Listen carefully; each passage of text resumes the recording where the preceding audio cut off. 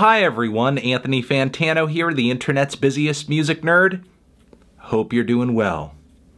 And it's time for another edition of Let's Argue, where I go on the internet, I accept your hot takes, your unpopular opinions, and your tough questions. I do that voluntarily for some reason, and then I respond to the best ones literally in this episode. Now this episode is a special one because we came into this episode with a focus, with a laser focus, which some of you in the posts asking you for your opinions completely ignored, but that's fine. Most of you were on the ball. Most of you had your eyes on the prize. I asked you, in your opinion, what album is the most overrated album, or at least one of the most overrated albums, and why? And now I'm going to respond to the ones that I thought were good. My Beautiful Dark Twisted Fantasy, because it has too many features. I think Kanye employs his features pretty well on that record for the most part. The Chris Rock feature is really the worst one. The one that is completely useless on the entire record. I mean, dude even gave Sci-Hi a moment to shine in a way that added to the album quite a bit. So, I don't know. You guys already know that I'm pretty skeptical when it comes to My Beautiful Dark Twisted Fantasy hype, and that I have been consistently critical of the record over the years, but, I don't know if the features are my least favorite or one of the worst things about it. One of the things I would really say takes away from the quality of the record. A record really has too many features or leans too much on its features when you feel like you're getting distance between yourself and the artist that the album is named after. It no longer feels like that artist's album because the features are taking too much space, they're taking too much priority, but I can't say that's the case on that record. You know, through and through, even with all the features, My Beautiful Dark Twisted Fantasy feels like Kanye's album, Kanye's expression. He's directing every moment and everything on it, even those featured spots. Okay, for real though, Die Lit is extremely overrated. I played it once and it actually gave me headaches. I mean, there are a lot of issues that you could have with Die Lit. It's not very lyrical, it's kind of repetitive, and sonically it's a little thin, but I have a hard time imagining someone getting a headache to it. It's not very abrasive. It's not very noisy. I don't know, if you got a headache to it, that's very sad, but I don't think that's the strongest argument against it. One of my favorite albums, Lightning Bolt's Hyper Magic Mountain, gives me a fucking headache all the time and I love it. Arcade Fire Funeral, uninspired album with terrible production that tried too hard to be artsy. Okay, I guess the production isn't like the best of any indie album of that era. I mean, certainly Sufjan Stevens had better production on his shit. However, I mean, like, great high quality, super clear production was not necessarily like the driver of what was good and popular in indie music around that time. In fact, having a slightly disheveled sound could be to your benefit. I mean, look at Neutral Milk Hotel. And that being said, Funeral isn't even like the most lo-fi indie record out there. There are tons of songs off of that album that still sound rich and wonderful, instrumentally dense, and trying too hard to be artsy. Yeah, that was just kind of par of the course for most of the indie bands around that time that were making so many waves. I mean, look at the Decemberists Picaresque. That's like the quintessential we're an indie band trying to be too artsy, but that record fucking rages anyway. There's an amazing sea shanty on that record that you should listen to if you haven't. The Money Store. Just really harsh listening, especially if you're gonna give Lil Pump a 7 just because you enjoy listening to it. By that logic, The Money Store is a 4? Whose brain works this way? Whose brain operates in this fashion? Like, obviously if I give The Money Store a 10, the harshness of the record is an enjoyable quality to me, so I enjoy the fact that it's harsh. On top of that, it's not even Death Grip's most harsh or disorienting project. I mean, that would be the powers that be. I mean, there are tons of like SoundCloud rappers screaming their brains out over like blasted out trap beats that are way more distorted than any number of tracks off of The Money Store now. So in the grander scheme of things, it's not even that harsh of a record anymore. I mean, for its time, sure. And I still think it's a great album. Certainly a groundbreaking record with a lot of great catchy songs off of it.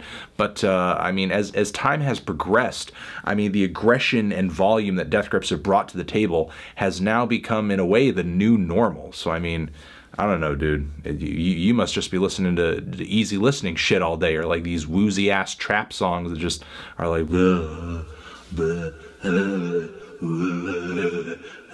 Mellon Collie and the Infinite Sadness, way too many songs with lackluster songwriting and overall just feels like a disjointed record. Also feels like a step down from Siamese Dream.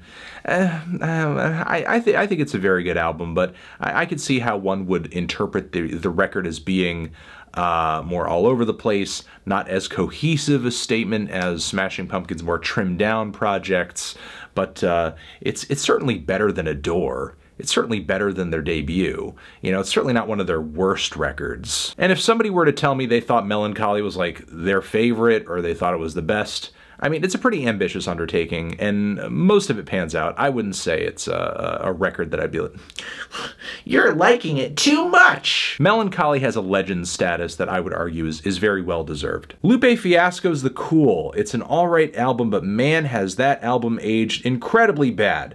Some of the songs, like Little Weapon and High Definition, sound like the definitions of 2000s pop rap.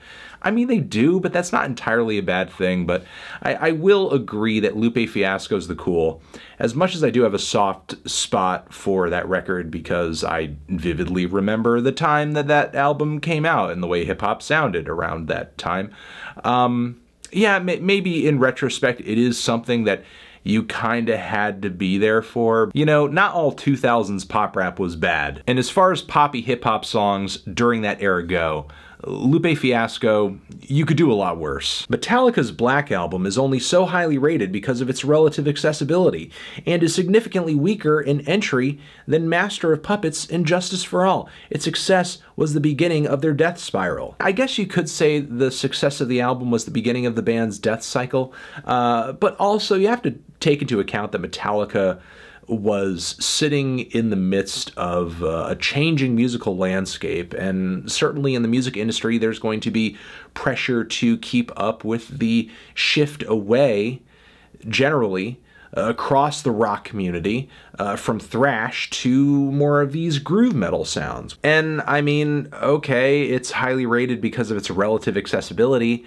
It's beloved by a lot of people because it's easy for a lot of people to love. It's just a really good quality, hard rockin', catchy ass record. But come on, man. It is not worse than Justice for All. The production on Justice for All is fucking trash. Like, literally every Metallica album up until that point, even the debut, sounds amazing in comparison to And Justice for All. Every Tool album, Nobody Cares, you put math in your music, it sounds better on paper than in practice. I don't know, man. There are quite a few math rock groups out there, literally math rock groups, that sound really good, number one. And number two, math is kind of already in music, whether you're Tool and like trying to do like the fucking Fibonacci code like over a 1746 time signature or whatever, or you're just, I don't know, the Strokes playing Is This It for the 50 millionth time. Math is in all music. It's all like math and shit. I guess it's just a matter of whether or not you're doing addition or like calculus. Blonde is one of the most overrated albums ever. Many of the songs feel unfinished and empty with zero drums. It has a couple of good singles, but it is not well-rounded and highly overrated. I mean, I love Blonde, however, there is a part of me that doesn't quite get the, like, it's the best album ever, it's the best album of the decade, oh my god, like attitude.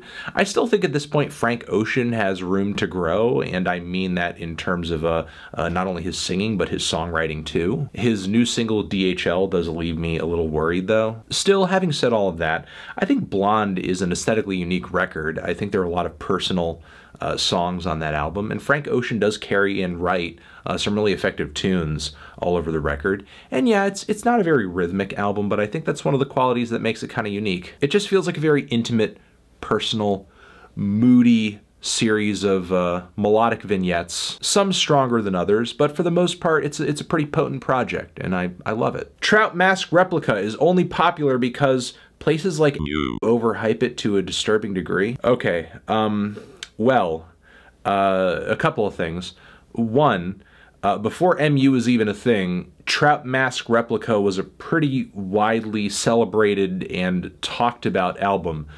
So I don't think you could chalk the popularity of it up to a message board on the internet liking it and talking about it a lot, because Captain Beefheart was already a very well-established artist with a fan base and legend status, and Trout Mask Replica was already widely accepted and known to be one of the weirdest albums of all time. So there's that.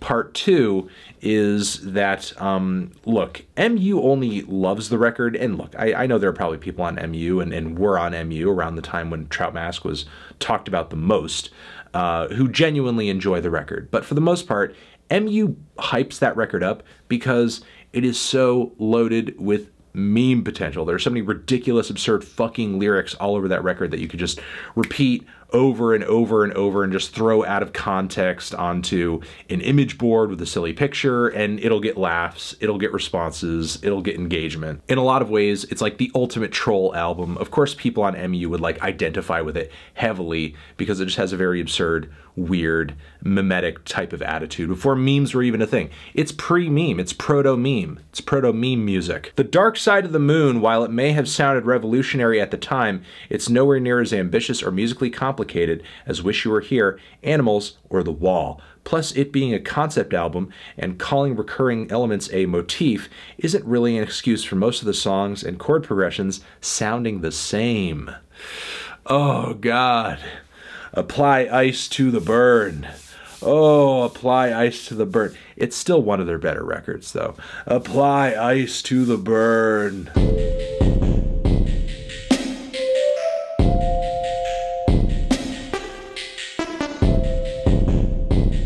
All right, I guess this has been the episode of Let's Argue.